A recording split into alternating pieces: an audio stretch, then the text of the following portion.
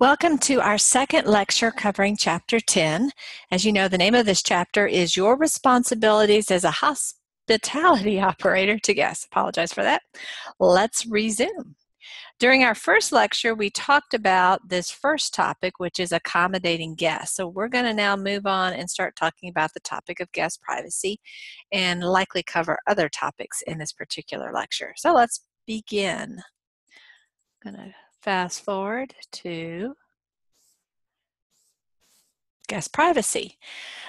We've all been in a hotel at some point in our lives, and we have all expected that our privacy would be honored, that people from the hotel would not come into our room except to clean it, and when we want them to be in it, perhaps if we were having, say, room service, or we had some kind of a situation in the room where we needed assistance. Maybe the television wasn't working, or there was a leak in the bathroom, or something along those lines. We do have that expectation of privacy, especially in the hotel context, and we want to, and as hospitality operators, we want to honor that request, and to excessively interfere with a guest's use of his or her room is not consistent with the role of an innkeeper. The innkeeper does have the right to enter the room. An example of when the innkeeper does have the right to enter would be in the situation where the guest has overstayed his or her a period that he or she has arranged to stay in that particular hotel room. There could be other reasons that a innkeeper may need to go in. For example, if there are indications that there is a fire or fumes or property damage inside. Also, an innkeeper has the expectation that he or she will maintain the room. Now, in many cases, the hotel guest can put up a sign indicating they don't want housekeeping, but the default expectation is that housekeeping will be provided, at least in the transient guest situation, on a daily basis. Sometimes law enforcement may approach an innkeeper and say, we would like to gain access to that hotel room. It might be a situation where the police think that there is some kind of criminal activity that are going on in that hotel room. For example, a prostitution, or recently in the Las Vegas situation where the gunman was shooting people from a hotel room. That would be obviously another extreme situation where there might be some criminal activity actually occurring in the room. But it could also be a situation in which there's no evidence of criminal activity now, but the police might think that there could be evidence that's relevant to some kind of criminal inquiry. For example, a white-collar crime. It might be that there's some paperwork that would point to some kind of embezzlement that the particular hotel guest might have in his suitcase or something along those lines, even though he's not embezzling at this particular moment. In those situations, you're going to want to ask for the search warrant. You're going to want to assert the interests of the guest and make sure that the police officer has the correct paperwork before you allow him to gain entrance to the hotel room. If he has that correct paperwork, then you are required to allow him to have access for his search purposes. Sometimes law enforcement may want to view guest records. These can arise in lots of different circumstances. For example, the police or the law enforcement personnel may want to see whether this person was in this town on that particular date. Well, a record of hotel use or restaurant use on a particular day would point to the fact that this person was located at this particular place. The police may also want to see what calls were called from the hotel room, things along those lines. And again, you'll want to follow the legal requirements before you give up that information to the law enforcement officials. Sometimes you'll get requests from other guests or just strangers who are seeking information. And under those circumstances, you should not give out that information. There could be situations of stalking or domestic violence or just a domestic dispute type situation where giving that information could put people in jeopardy or could result in the guest not being happy with the hospitality operator giving up that information. So best practice is just not to give up that information except to law enforcement, and following the rules both of search warrants and of the USA Patriot Act. And again, there's information about the USA Patriot Act near the end of Chapter 10. That's a good reference for more specifics. Let's consider a few particular areas of, actually, let me just check off this topic that we've covered now. That was a quick one. We're going to talk about facility maintenance next. So that's our next item on our list. Oops, went too far. Sorry about that. So we're going to talk about some areas of a hotel that are especially prone to liability issues. And I think these probably are pretty obvious why they are greater concerns. A swimming pool, obviously, there's the risk of drowning. There's the risk of if someone dives of neck and head injuries. If it's a spa, obviously if it's a jacuzzi type spa, then people can overheat and pass out. If it is a spa that does massages and things like that, then obviously there can be concerns about the products that are applied, the use of force in the massage or other things, and it can be concerns about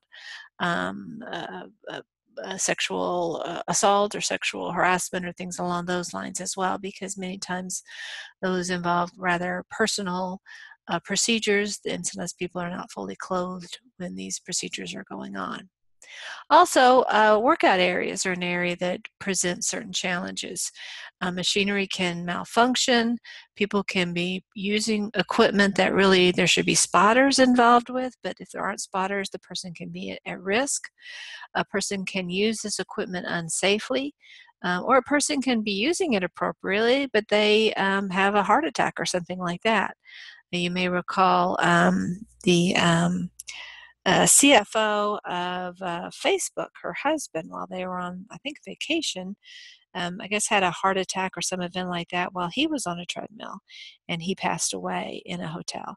Events like that can happen, and of course in most cases it's not going to result in any liability, but it's possible that depending upon the circumstances, a poorly designed workout area could present some issues. For example, let's say behind a treadmill was a glass, a pane of glass, and so if somebody trips and is kind of pushed off the treadmill in the back and they land on the glass and the glass shatters, they could be badly cut up, and under those circumstances that would be a poorly designed workout area.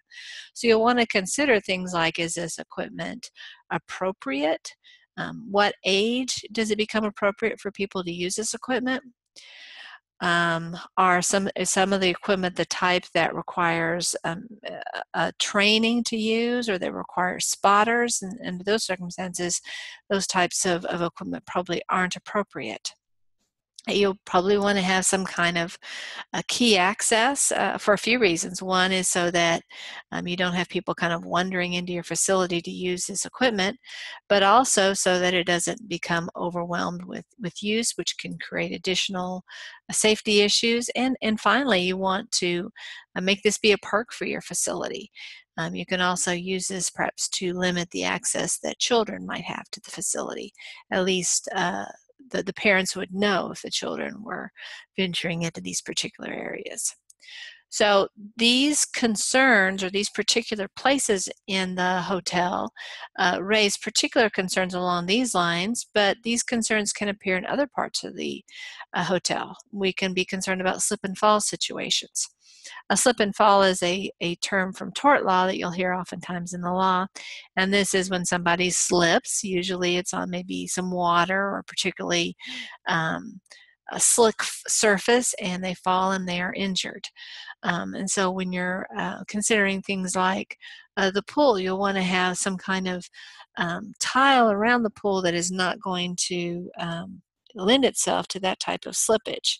And you won't want to have, say, marble steps next to the pool where people with wet feet can be especially prone to sliding or things along those lines.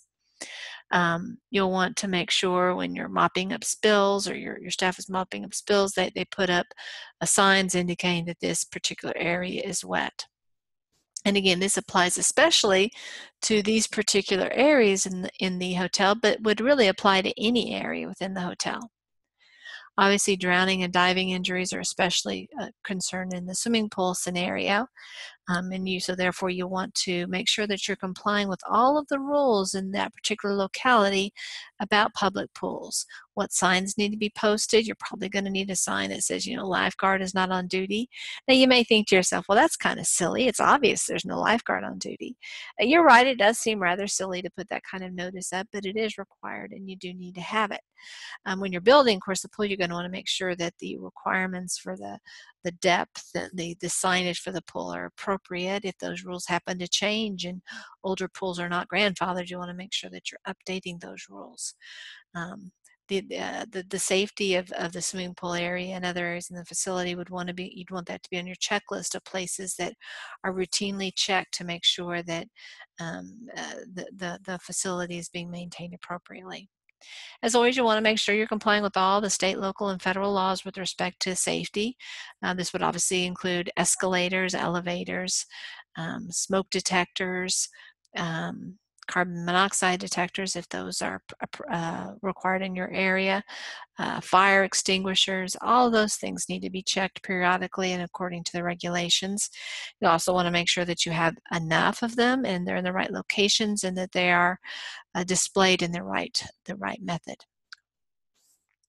A couple of issues that have come up in more recent years is the issue of bed bugs. Bed bugs have made a comeback, unfortunately, and in certain parts of the country they can be very common in the hotel situation. And they are a very, very difficult problem for hotels. You have one guest come in who has some level of infestation, perhaps in his clothes or on his person or in his suitcase, and he can infest the room. And then once it's infested, it may be very, very difficult to get rid of an infestation. The next guest who comes in then becomes infested with this item, and so he or she, when he goes to the next place, may spread that further. Bed bugs are very difficult, very easy to spread, but very difficult to get rid of, and are very, very unpleasant. There can lead to bad bites and all kinds of problems, and so they are not to be treated lightheartedly. It's a good idea, especially if that is a problem in your particular market, to do very careful checks of beds from time to time, training your housekeeping staff how to approach those, looking both underneath the mattresses, on top of the mattresses, underneath the mattress covers, and in all other places where they can hide.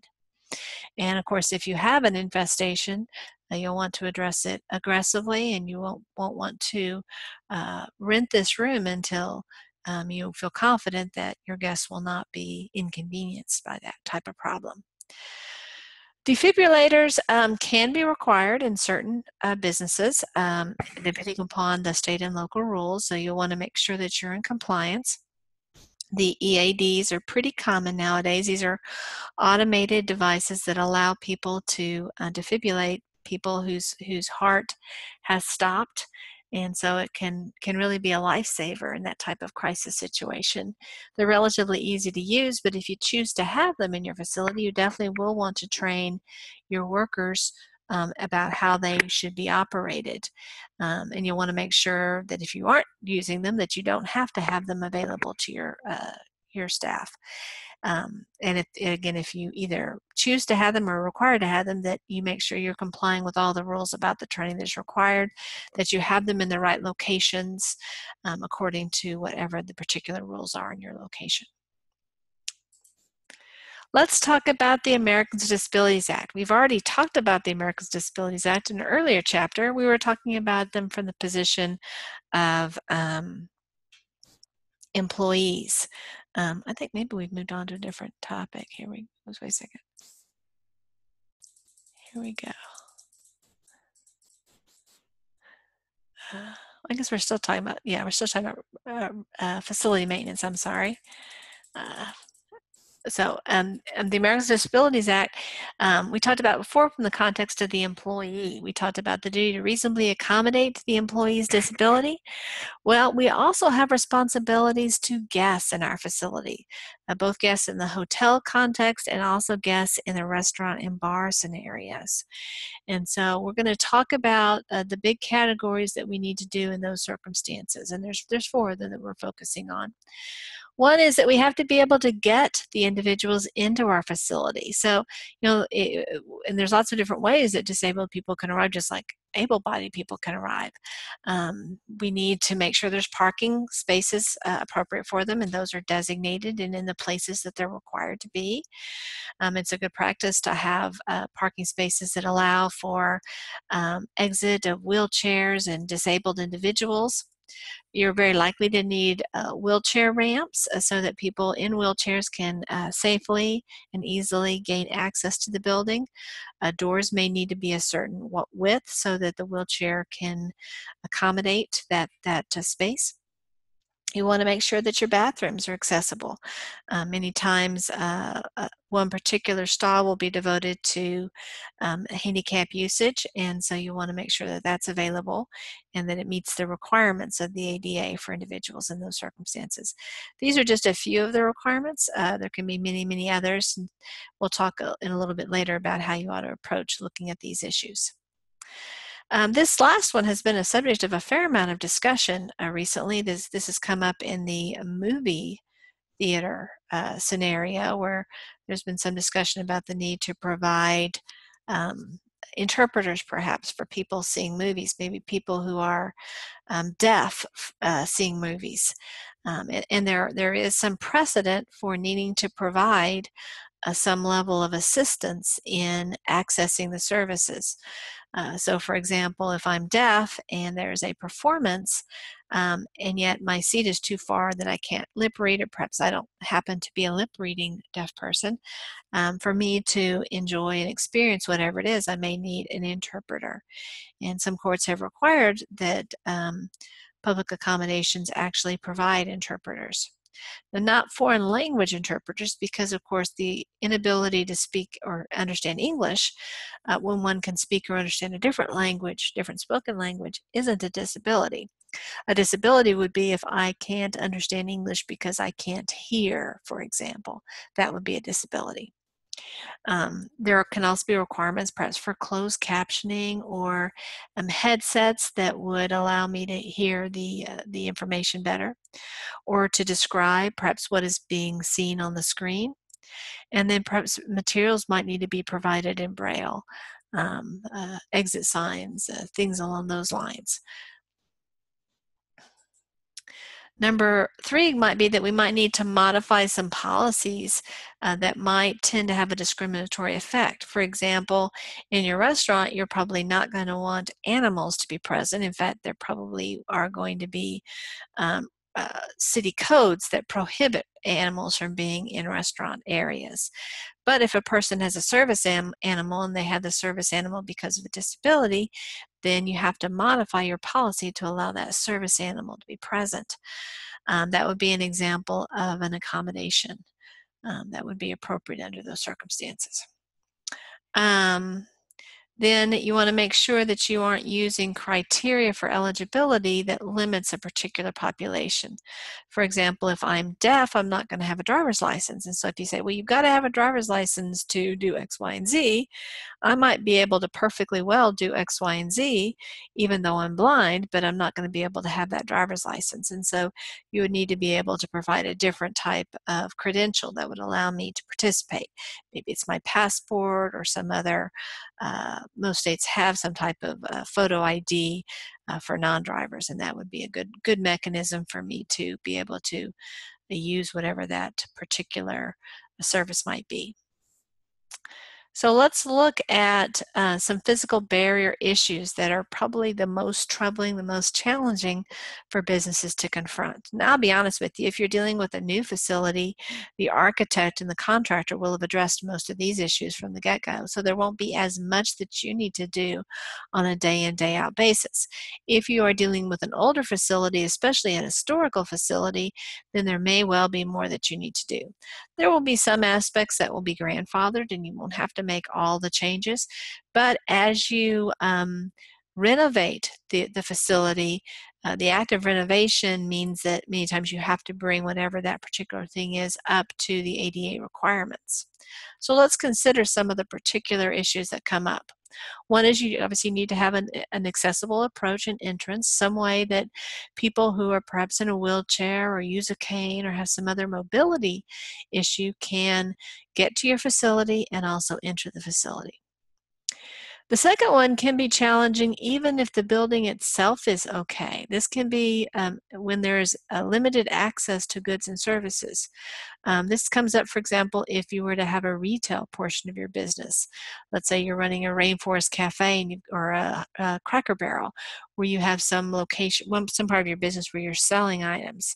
Well, even though your facility might be perfectly safe, if you have narrow aisles, that wheelchair user may not find it possible to maneuver and to go down all the aisles.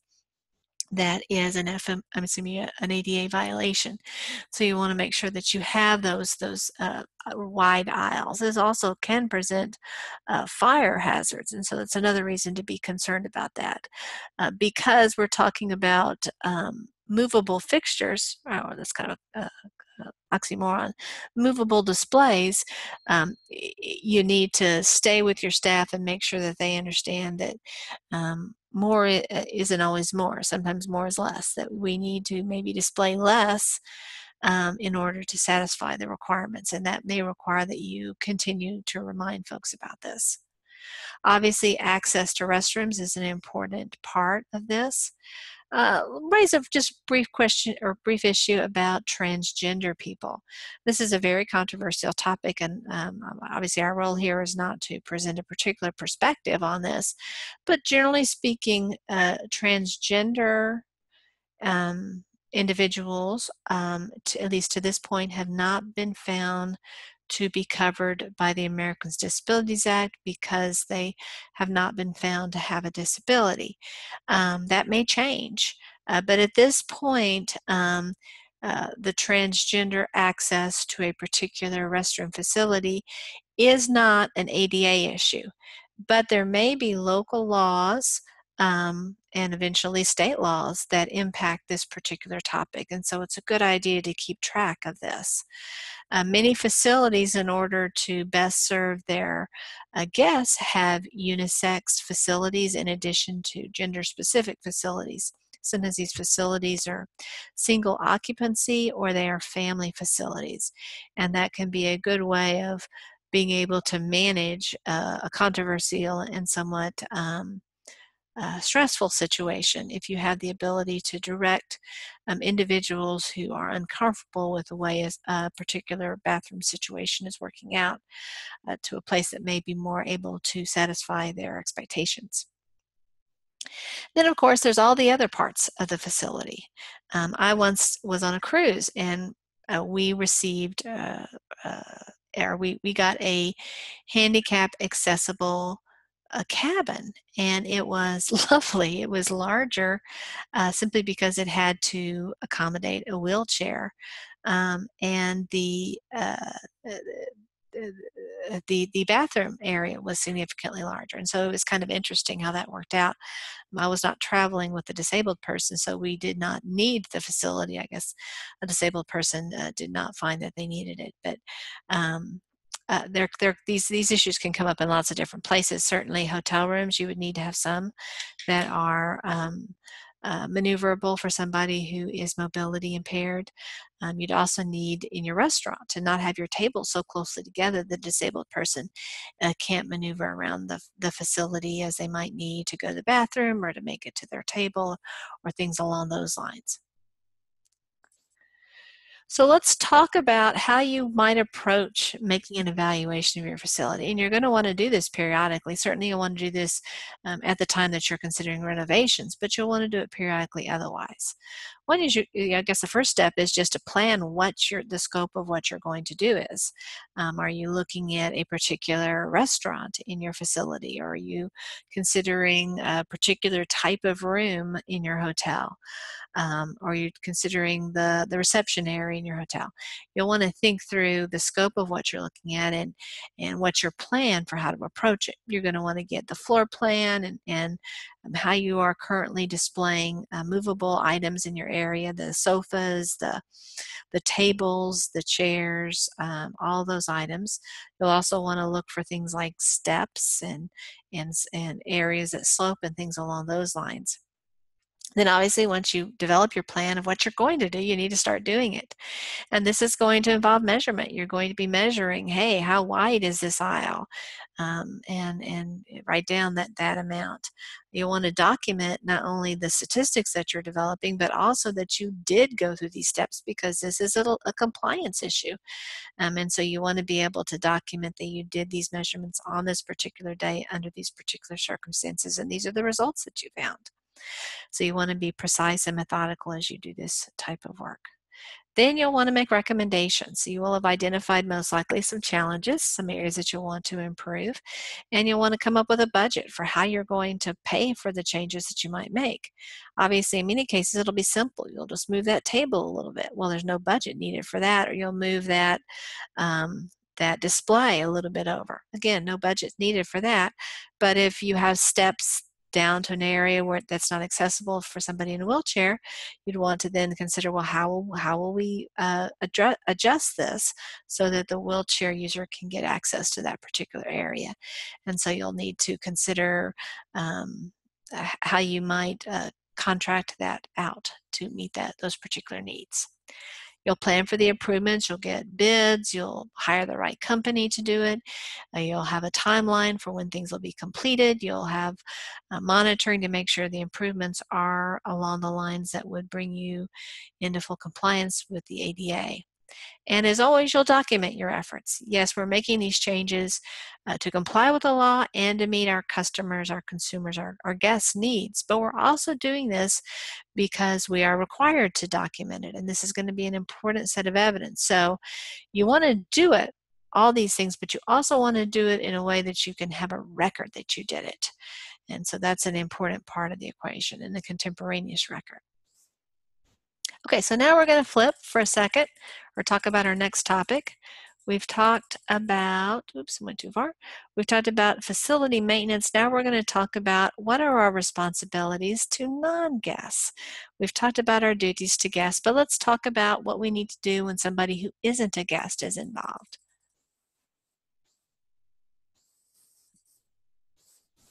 Here we go. Okay, so we have three categories that we're going to be looking at. One is going to be guests of guests. And here, of course, we're using guest in the way that we ordinarily use that word. Friend, somebody who is not paying for the service, but the guest, as we are using the term, is paying for their guest service. So it's a little bit confusing. We're actually using guests in two different ways. Imagine that Bob is the one who is actually paying for the hotel room, and he's the one who's checked in. But he's there with his wife, Sally, and their three children, Mary, Harry, and Larry. Or it could be that Teresa is treating her mom to dinner at the restaurant. Well, the mom would be a guest of Teresa, the guest. Generally speaking, the guest of the guest is entitled to the same protections that the guest is. And we'll talk about that universe in a couple of minutes. There are in some jurisdictions a few tweaks to the obligations that the hospitality operator has towards guests of guests, but a good rule of thumb on operating perspective ought to be that the hospitality operator should treat guests of guests the same way that he or she would treat guests. If a matter results in litigation, your attorney might choose to make some distinctions, but it's too complicated for you in the trenches to make those distinctions or understand those very subtle shades of meaning that might be different. Plus, in many cases, you won't know who the guest is and who the guest of the guest is. And so you don't want to get into a position of making the wrong call in that area. We'll talk about invitees in a second, but as you can see here, I've already kind of given away the game. Guests are a category of invitees. So let's move ahead and talk about trespassers. A trespasser, and for whatever reason our textbook did not define trespasser, so this is kind of an informal definition. It's someone who is present without the permission of the landowner or land possessor. This could be somebody who is a burglar, for example, or somebody who has been told to leave and who has chosen not to leave. Because our places are public accommodation, the default setting when people are in our facility is that they are invitees because we're open to the public, and somebody from the public comes in. I mean, we think it's a good thing. Maybe they're going to rent a room. Maybe they're going to buy a drink. Maybe they're going to order some food. This is a positive thing. We want them in our business. But sometimes we conclude that this person isn't there for a reason that we approve of, and so then we might say, we don't need you here anymore, and then they become a trespasser. Okay. One thing that we want to make a distinction is between a wandering guest and a trespasser. So a wandering guest is somebody who is a legitimate guest, and again, the first meaning here, the person who's paying, but this person has gone into an area of the facility that guests aren't supposed to go into. Maybe they went through a door saying employees only. Or management or something like that, so that they're in an area they're not supposed to be in, but they're supposed to be in the restaurant, or they're supposed to be in the hotel. So they aren't, in some sense, they're trespassing right now at this very moment, but they aren't trespassing entirely. They should be here. They just shouldn't be in this particular part of here. And we call that person a wandering guest. Generally speaking, we owe that wandering guest the same types of protections that we would want to have for our invitees. Maybe a little bit less, but generally speaking, we're more in the invitee territory with the wandering guest. But a true trespasser is different. There is generally no duty to warn a trespasser. So let's say we happen to have a leak and there's a big puddle that's developed. We'd have to let the invitees, including guests, know about the puddle so they could avoid it and not slip and fall. We'd also need to let the guests of guests know about that. But we wouldn't have to put up a sign after our restaurant is closed and locked up, just in the event that the burglar comes into our facility, and we're not so concerned about whether he trips or not. And so we don't have a duty to warn a trespasser about dangerous conditions, and we don't have a duty to maintain the facility so that the trespasser is going to be safe.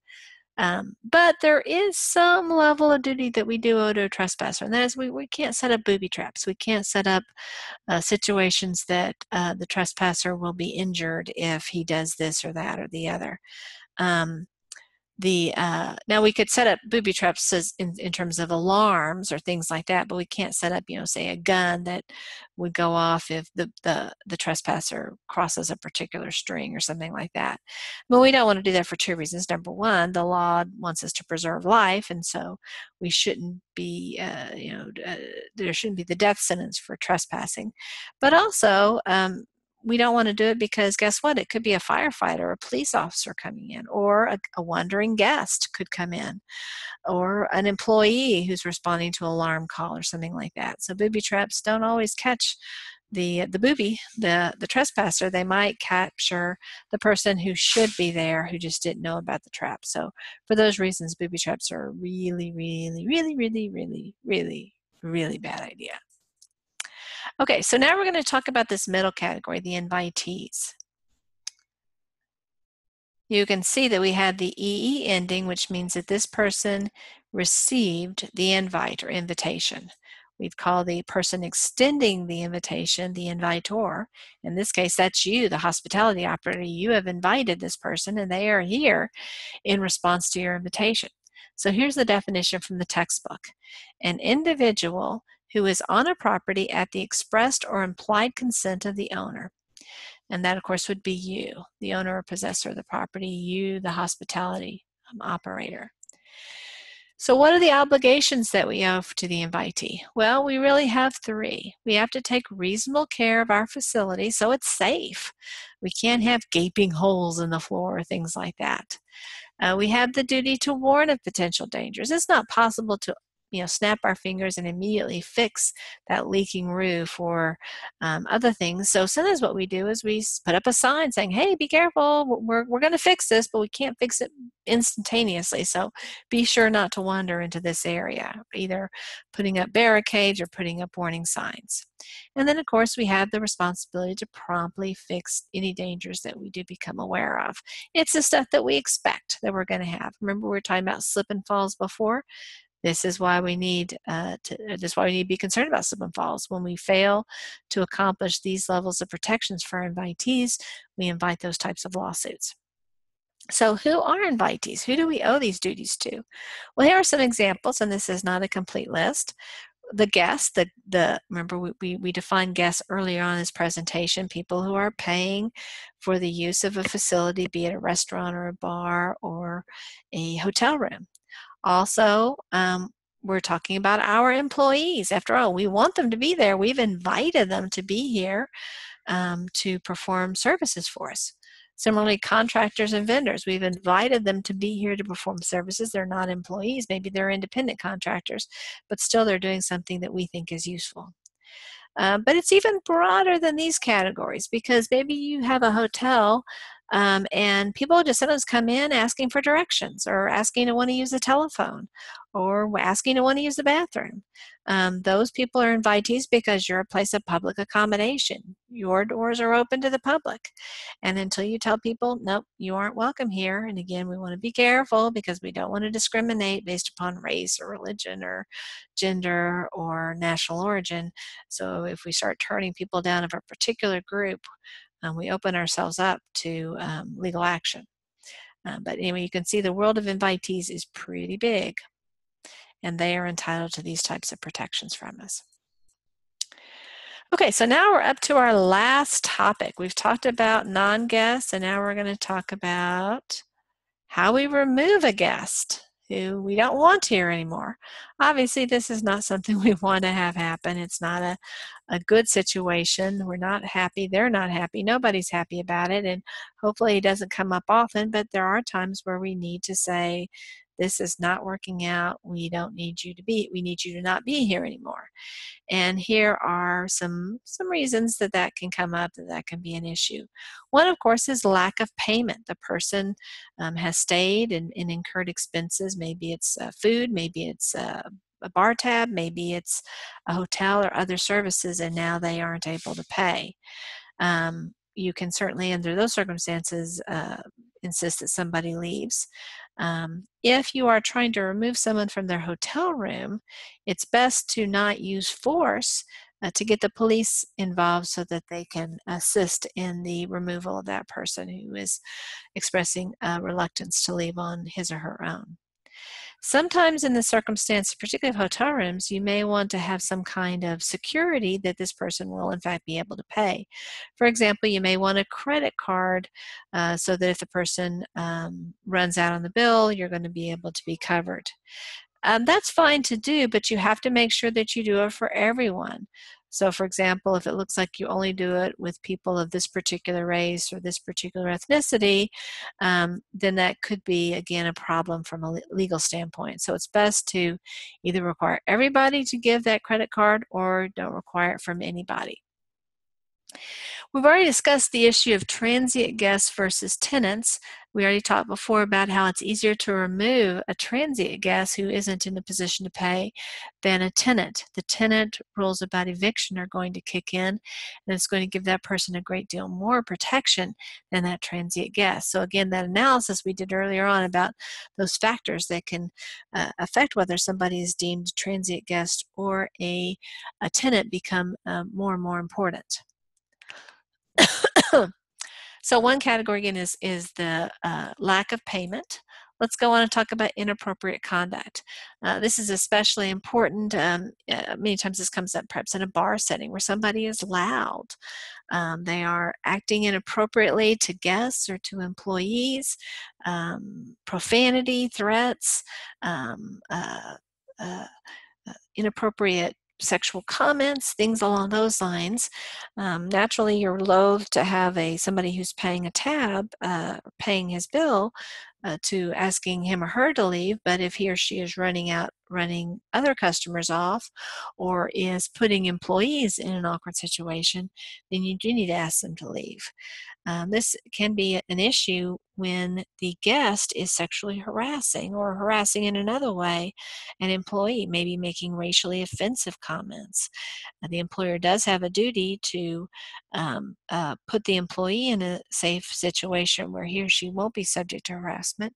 And sometimes that can require confronting the guest, asking him or her to stop the behavior, or if they are unwilling or unable to stop the behavior, excusing them from the facility. We'll talk about overstays in a second. Let's go on and talk about kind of the ultimate unfortunate situation, and that is when you have a guest that has been involved in an accident of some type, or has become ill, or possibly has died. It can be through an accident, through natural causes, or perhaps even through suicide. We talked in a previous chapter about the importance of having an emergency plan to handle these situations, to have it be as detailed as possible, to practice the policies and the practices and responsibilities, and to make sure that your employees are familiar with it.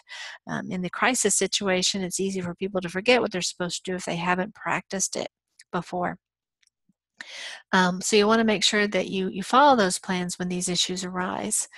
Some things you want to think about is you always want to make sure that you are providing the appropriate medical care that's needed in that situation. You obviously aren't a doctor or nurse, so you're relying upon experts to make the right calls under those circumstances. That's got to be the first priority, preserving life, preserving health under those circumstances. You also want to do it in a respectful manner. Life and preservation of life is the first priority, but you also want to make sure that you're doing it in a way that is respectful of the person, respectful of that person's family. For example, if a person has been injured and it's necessary to remove clothing, you'd want to not let onlookers gawk at the person in an unclothed manner. Or even if they're clothed, you don't want to have a bunch of onlookers looking at medical procedures being performed. If somebody has passed away, you'll want to treat that person's body in a respectful way, whether or not the family is present at the time, but certainly if the family is present at the time. And you'll also want to more onerous than we ordinarily have in the scenario of, here we go.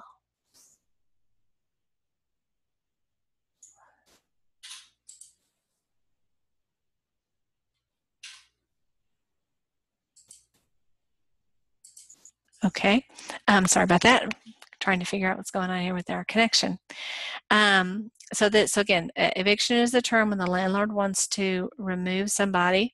Typically it's for non-payment, but it could also be because they're damaging the facility or things along those lines. And again, the requirements for eviction are significantly more onerous on the landlord than they would be when you're dealing with a transient guest. So let's say that you've removed somebody and maybe for non-payment, or maybe they've damaged the facility and you want to collect. One path to consider is a small claims court claim. A small claims court obviously is a court that's designed to hear small lawsuits involving typically $10,000, maybe $15,000 or less. In many jurisdictions, businesses can represent themselves in those cases and don't need to hire an attorney. In Texas, if the business is a corporation, the business would need to hire an attorney to represent itself. So it's not as inexpensive as it could be. Obviously, if you're going to hire an attorney, unless you have attorneys on staff, you're looking at spending several thousands of dollars, most likely, or at least several hundreds of dollars at an absolute minimum. And so you'd want to have a claim that was several thousands of dollars. If the person walked out on a $400 hotel bill, it's not going to make sense for you to hire an attorney, obviously, to resolve that issue. As you move to different locations, different states, you may find that the rules are different. Also, if the business isn't a corporation, you'd want to look in to see whether this particular business style that you have, this entity that you have, whether it is legally required to hire an attorney before it can sue or be sued in small claims court.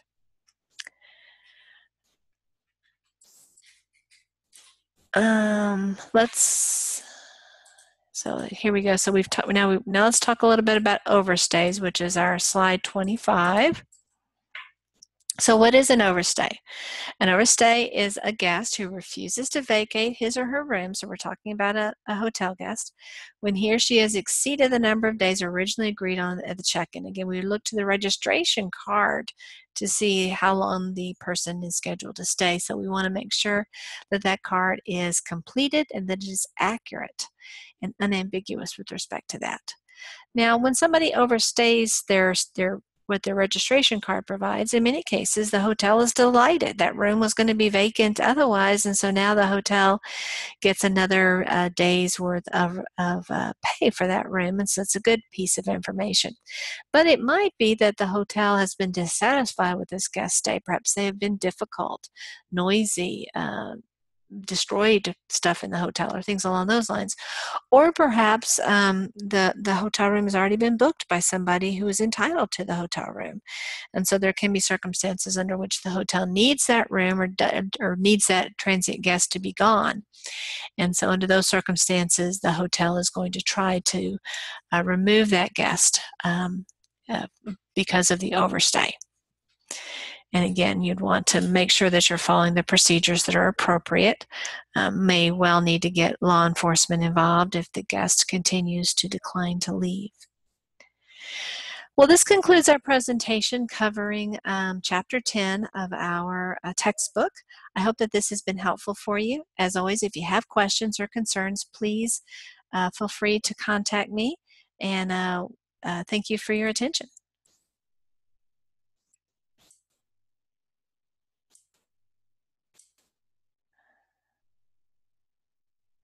I'm going to end the